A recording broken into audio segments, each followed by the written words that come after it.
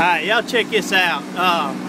The pollen this year is worse than it ever has. Look at that tree there when he cuts it and shakes it and hits the ground. Usually we have a little bit of rain through the spring when the sap starts rising and the pollen starts out like that. But we hadn't had no rain in several days up here when we're working at. And this stuff is just, it's horrendous, man, how bad it is right now.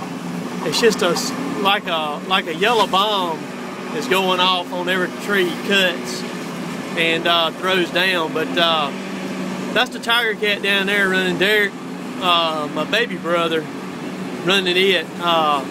He's pretty much about 100% on it now.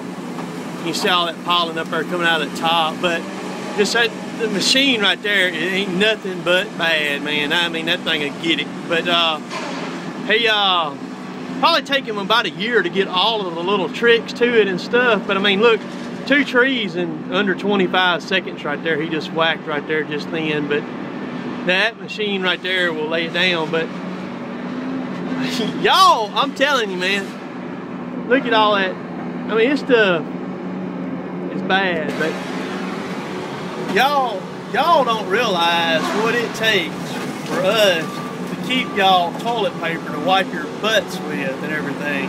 Just saying. I'm up here, there's no telling what size green, yellow boogers I got up in my nose right now. I might hook a scooter to one of these things this afternoon to pull them out. So hope y'all enjoy seeing all the pollen fly in the air. At least y'all are seeing it or not breathing it. So see y'all.